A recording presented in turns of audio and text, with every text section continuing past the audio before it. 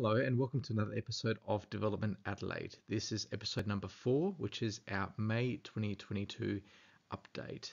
This is an update for news and developments across Adelaide and South Australia. So let's hop right into it.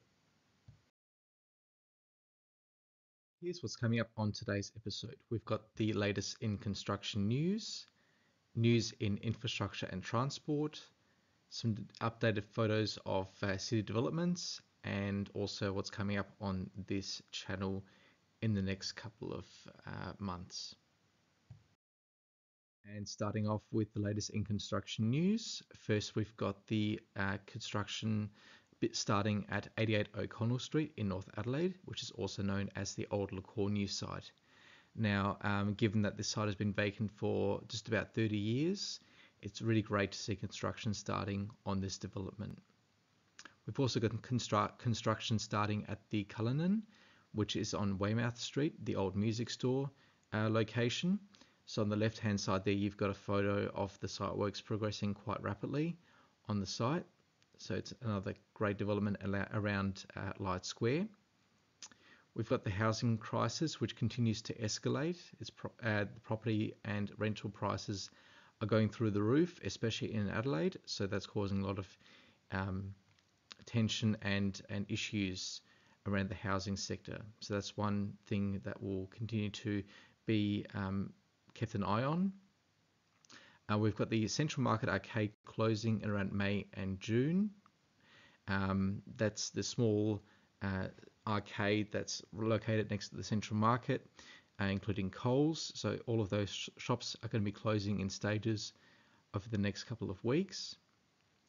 Obviously, another big story was the Labor Party winning the state election in March. And obviously, they're going to have some impacts around what's proposed in terms of infrastructure, transport, and possibly even some changes around development. So wait and see what happens with that.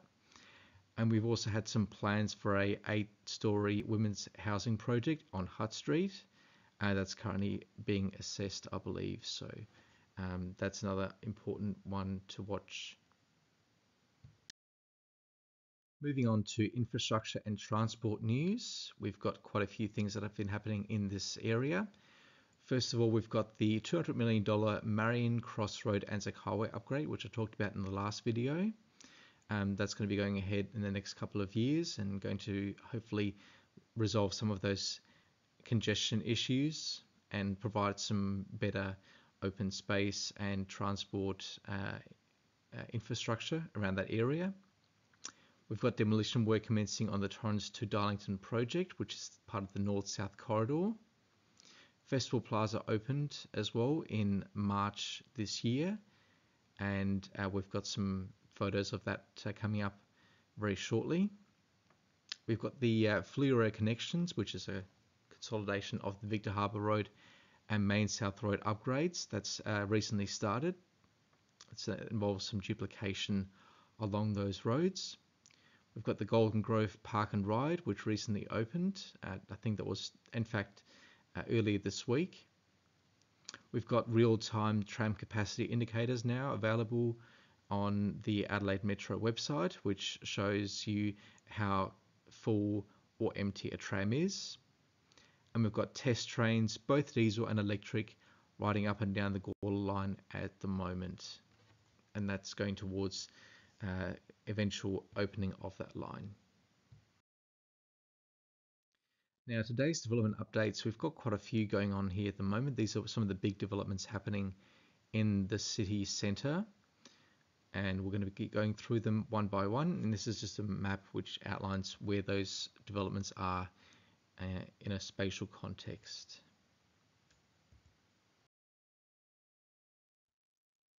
First of all, the Festival Tower. Festival Tower is being developed by Walker Corporation, and it's recently commenced construction. And here's the view from Festival Plaza. You can see there the Sky City Adelaide development, which recently has been completed, and the Festival Tower rising up slowly from that plaza area.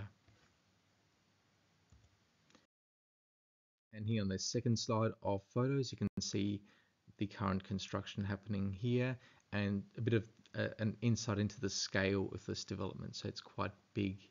It's going to be very imposing along the riverbank here. Next one is the Charter Hall development at 60 King William Street, which used to be the Southern Cross Arcade. Progress on this one has been quite a bit slow in the last couple of months. You can slowly see it rising.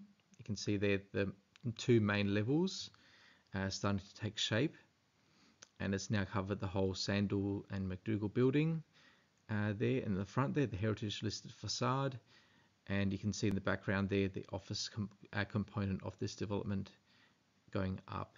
Now this is going to be a great development in terms of retail space because it provides additional space away from Rundle Mall. And on the second photo, it gives you a bit more of an insight at the heritage facade of the old building there, and also just what sort of an impact this is making from the Rundle Mall tram stop. Next one is 85 Pirie Street.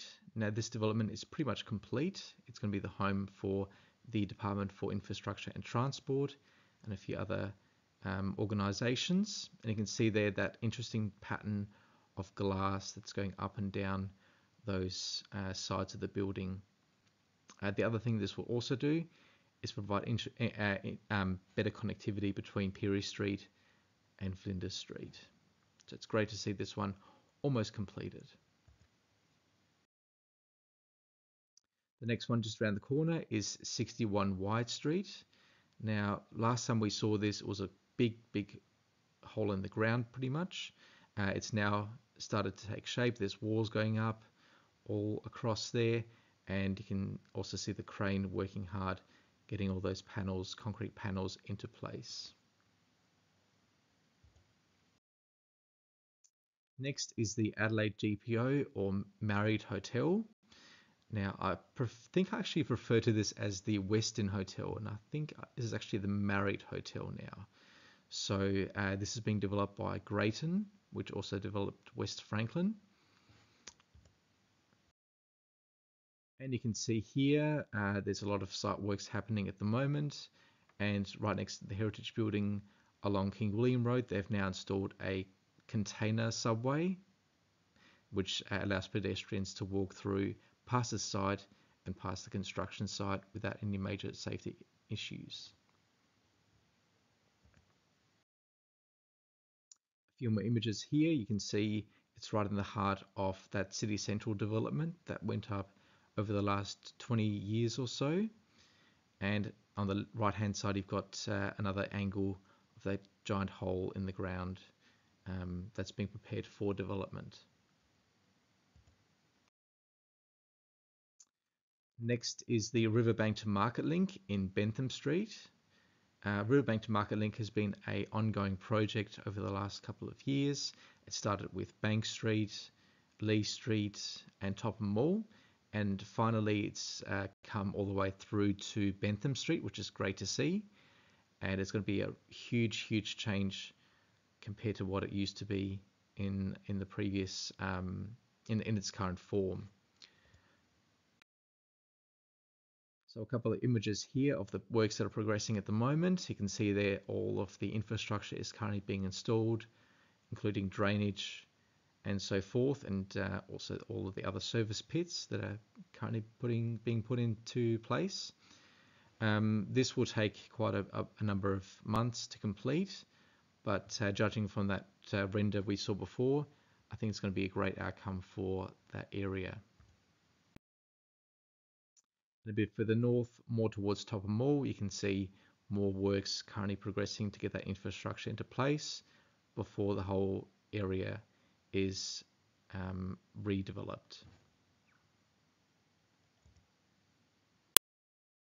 And finally, it's going to be a sad goodbye to the Adelaide Central Market Arcade. That arcade has been with us for more than 60 years, or possibly even longer if you count previous iterations of the arcade. this current arcade has been there since the 60s or possibly even the 50s.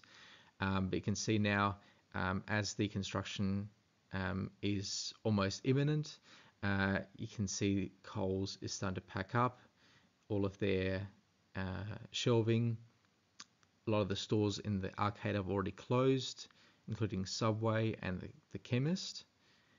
And yeah, just a bit of nostalgia there. Hopefully we can provide a bit of a feature on that in the future. But yeah, this is going to be a big development at the market.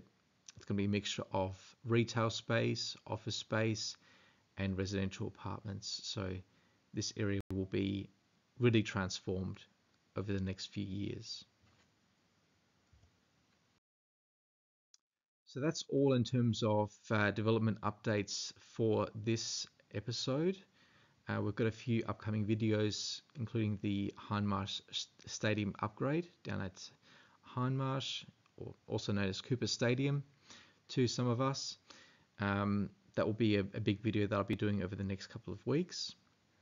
I'll also be providing an update on Flagstaff Road and its completion, which is very, very close, I believe. We've got also some more updates on the intersections currently under construction at Portrush and McGill Road, Cross and Fullerton Road, and the Torrens Road level crossing removal. And I'm still planning to, at some stage, head up to Port Wakefield and taking a look at the upgrade to the highway, including the road up to the Copper Coast. Coming events, not too much happening at this stage. We've got the Dominator design, which I've talked about for months, but I'm hoping that there will be some design information soon about this one. Also, something that keeps getting delayed is the Gawler line reopening. At this stage, it will be June, I believe. And we've got the state budget coming up in a couple of weeks. I think it's at the start of June. I think it's the 6th of June. So that will also be giving us an insight of what the Labor Party's intentions are in terms of how they'll be developing Adelaide and South Australia. So thank you very much for watching this video. If you have any comments, please leave them in the section below. I'd love some feedback, because obviously I want to make these videos as good and relevant as possible. And if you do like this, then please like and subscribe. Thanks for watching.